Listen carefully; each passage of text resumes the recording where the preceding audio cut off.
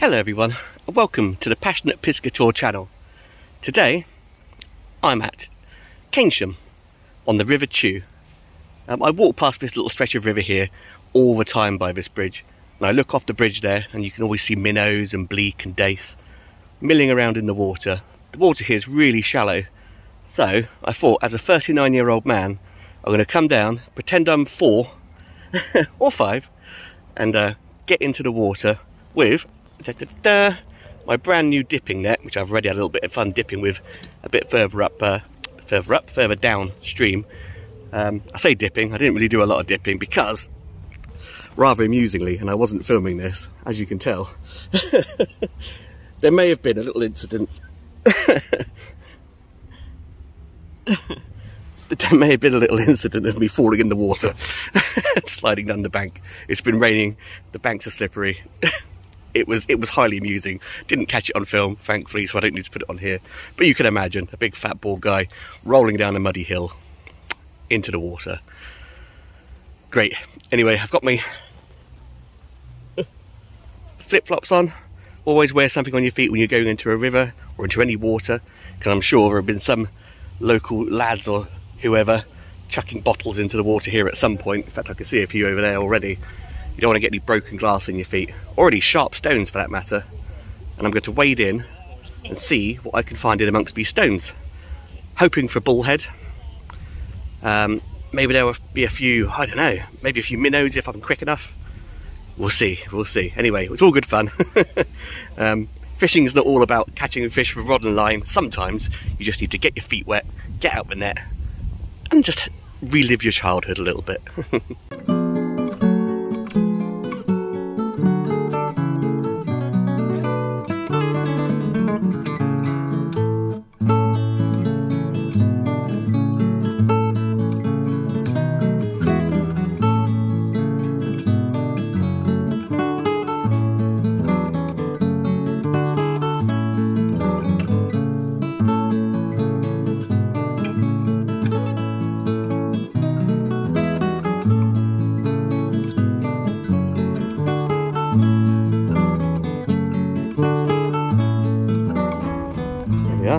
Got myself a little bucket of water ready. I've already had a dog jump in with me.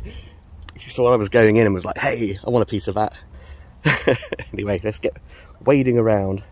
Right, catching fish with a net isn't as easy as it looks. I know this from experience. If you've seen some of my other videos of catching bullhead and sticklebacks, you'll know it's not as easy as it looks. But I'm going to do a few preliminary swipes into these minnows, which I can see because I've got my polarized sunglasses on. Let's see how quick I need to be able to catch one. Apparently a lot quicker than I am.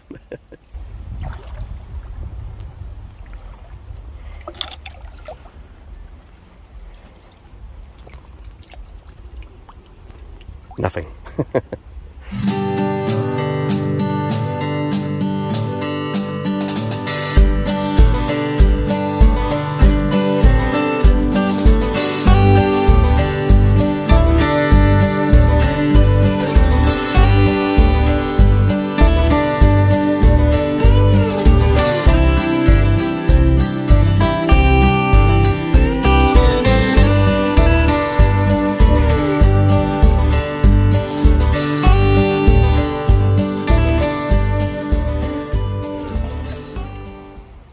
And the main tactic I have usually If I swap hands with the camera, there we go. It's just bumping the net along the bottom, because that agitates any bullhead usually. Let's have a look. Oh, a stonefish. But that is all. Yeah, that usually agitates the fish up off the bottom. Just bumping the stones. You don't want to destroy their natural habitat. So you've got to be fairly careful. Nope, not a tiddler. Might need to head a bit further out into the stream. Let's go up here a little bit. Being careful of the stones. Oh, it is very stony. This is the bit the dog was jumping in, so I'm fully expecting there to be not a lot of fish after that. Let's have a look though, you never can tell. No. Right, well, I'm going to keep pestering around at this and we'll see how we get on. There we go. First fish of the day. I don't know if you can see him in there. Zoom in, zoom in. There we are. A little bullhead. Whee! Let's pop you in the pot.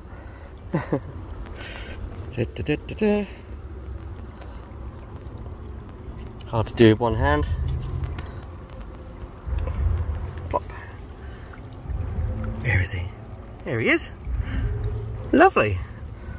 Just what I thought would be here. Nice little bullhead in this lovely shallow water.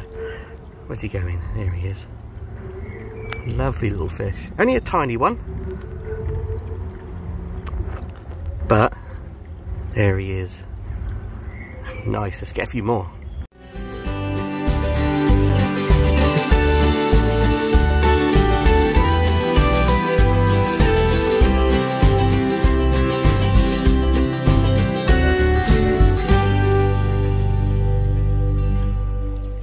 Now I've got my eyes tuned in, I can see a load of little bullhead milling around in the shallows here now. Every step I take seems to disturb a few more. Off they go like rockets. I'm not doing a very good job of catching them, to be honest. There's an awful lot of water here. I get that one.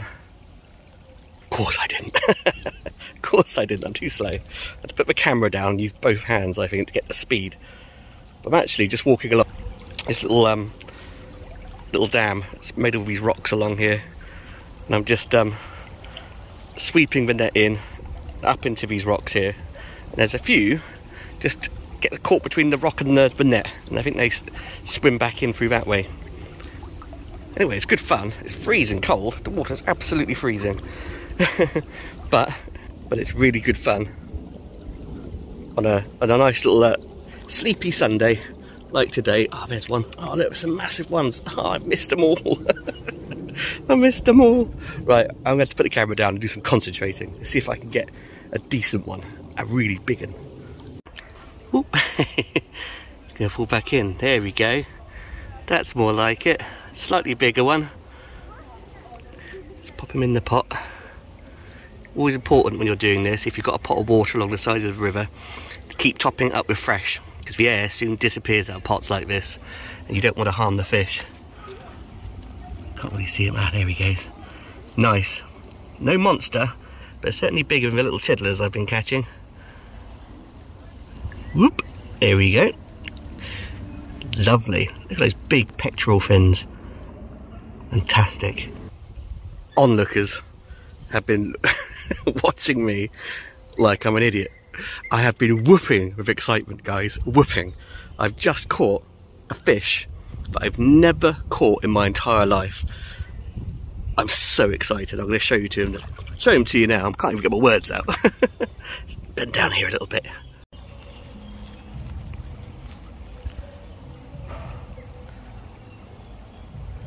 There he is. This, my friends, is a stone loach. I have never caught a stone loach in my life. There he is. Fantastic. Oh, I'm going to need a closer look at this. 100%. Sorry, little fish. You're going to have to be handled. And there he is, guys. Look at that. A stone loach. Long fish. They get right underneath the rocks and hide in amongst them, feeding on little crustaceans and things, little worms, bloodworms in amongst them. I am absolutely gobsmacked. I'm struggling to find the words to describe how excited I am, and I'm trying to hide it best I can because I've been whooping and people are watching on the bridge. Oh, I can't believe it. A fish I have never caught in my entire life before. I know he's only small, but a fish is a fish. And what an absolutely magnificent fish. Look at the patterns, the mottled marbling.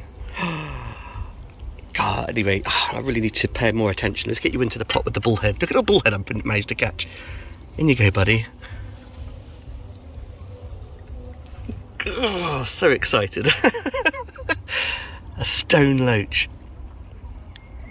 Wonderful.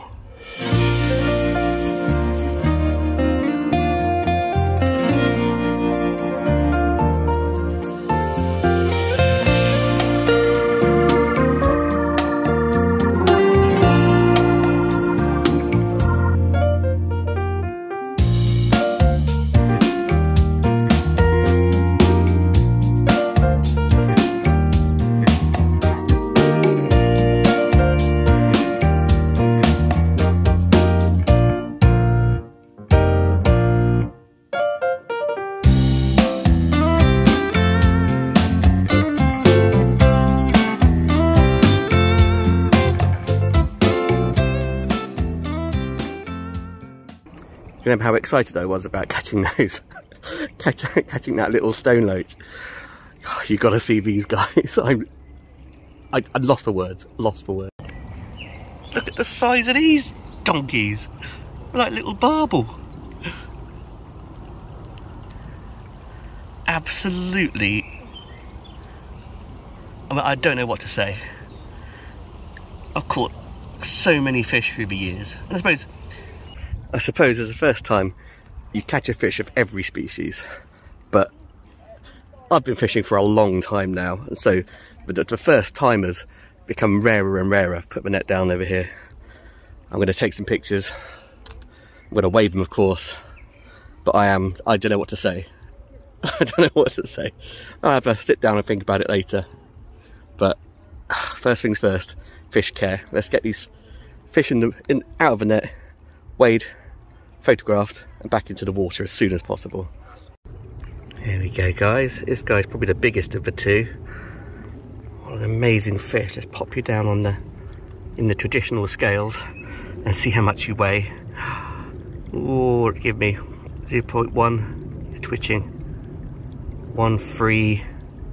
It's just so sensitive, it's hard to get a proper, really accurate reading.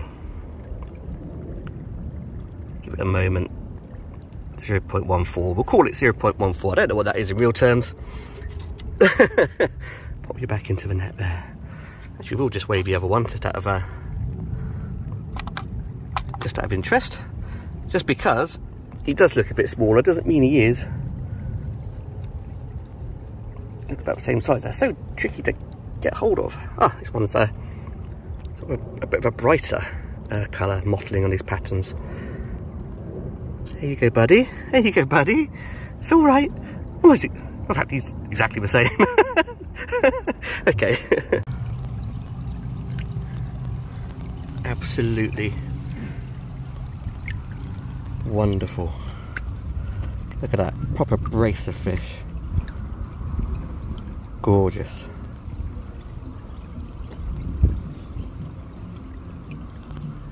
I don't want to let them go. I'll pop them into the little bucket, give them a little bit of a rest, and then I will release them. But I just need to watch and look at them a little bit more, definitely. There they are. In with the bullhead. Come back round, come back round. Look. Fantastic. Beautiful patterns on it. Very similarly patterned to a bullhead, but just with more sort of blotches on. As you can see there, just there, have a little tiny barbules it uses for feeding in amongst the rocks. Gets in all the little nooks and crannies and eats all the bloodworm and freshwater shrimp. Similar to the bullhead, of course. There's the other one at the back there, and the little tiny one. But how amazing.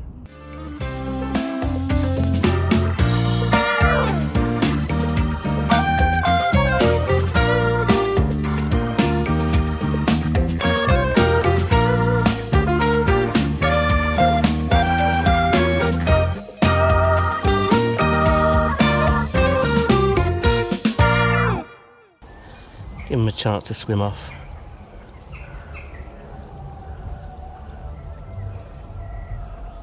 Look at those fins. Look at them from above. Get your breath back, buddy. We've got the other one here. There we go. Let them get their breath back. Hopefully they'll swim off beautifully. Do you suppose there? I really don't know. I don't know these fish so well, but you suppose this one's got much bigger pectoral fins than this one. Do you think this one's a juvenile? Or do you think that one's a female and that one's a male? I really don't know. I'm going to have to do some research. This is so exciting. It's all part of the joy of it. They don't really want to go, do they? Come on. Perhaps they're a bit shell-shocked. Bit of an experience for them. Oh, there we go. Waking up a little bit. I've got very warm hands, of course, so they're probably thinking, what's going on? Anyway, I think you're about ready to go, buddy. There we go. This one might need a little bit more time. Oh, fantastic. Are you ready to go? Go on, you've got to go some point. Yom. Yeah. I suppose at the same time I may as well release these little bullhead and that little stone loach, little tiny one. Gorgeous fish yet again. Off you go. Oh, he's raring to go, that one. Go on now. There goes the stone loach. Come on, bullheads. Meow. And off they go, little babies.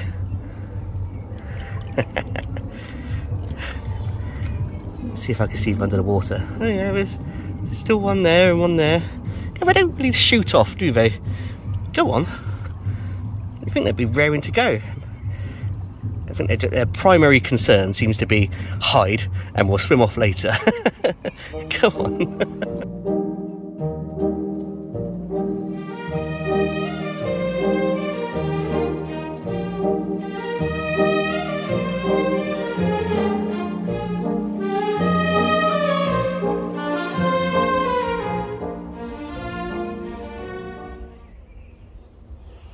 Of course, it's obligatory if you're on a humpback bridge with a river flowing beneath it, if you're British particularly, to play a game of poo sticks.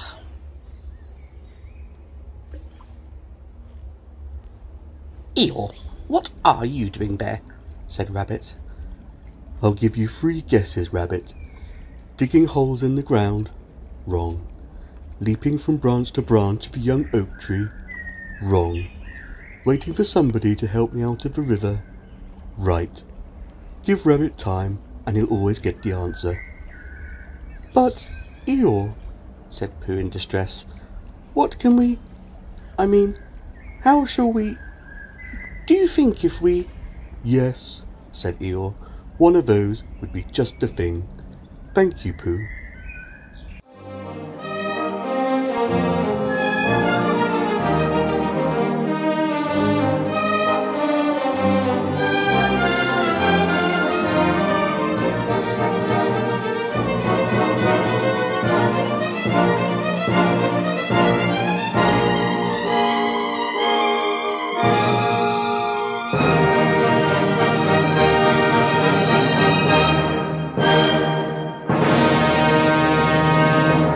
Well, I finally had a chance to calm down after catching those fantastic stone loach. So excited, I can feel it still in my heart, just like, oh, amazing. I've had COVID, and so I've been stuck in my room for like 10 days until I got over it, and I've been dying to get out and do a bit of fishing. I'm still not quite up. I'm all clear, but I'm still not quite up to the energy of carrying all my fishing stuff around, which is why getting my little net out, just dipping in this little river here, was top of my agenda to do it. It's been a hard slog, and it's been very tiring, but this has completely just washed all that away. Absolutely amazing. I can't wait to get back here again for some of those bullheads and some of those stone loach, particularly those stone loach. Can't believe it's been all this time I've never caught one. But finally I have, and I definitely want to get more. I've got a bug for it now. Oh, I'm just looking at a load of dace. Just sort of milling around down there, and they're rubbing themselves all against the stones and stuff down there. Whether they're breeding or not, I don't know. The rivers are open, so I suppose breeding season's past for them really, but perhaps they're just flicking off little bits of lice and things which are on them. But they are distracting me somewhat, because now I know they're there. I need to get a rod down here and catch some more, don't I? Definitely. Anyway, thank you very much for joining me on this beautiful day on the River Chew. It hasn't even been a day, it's only been a few hours, but it's been exactly what I needed. Oh, there's nothing quite like reliving your childhood a bit, getting into the water with a net and catching some really tiny mini species. So I missed out on those minnows. There's tons and tons in there. I could see them, but I just wasn't quick enough. Oh, maybe I'm just COVID slow after having put up with all that. Anyway, like this video if you've liked it. Subscribe to my channel. There's loads more content with much bigger fish and loads more mini species as well. And I will see you on the bank another time. Thank you for joining me. Bye.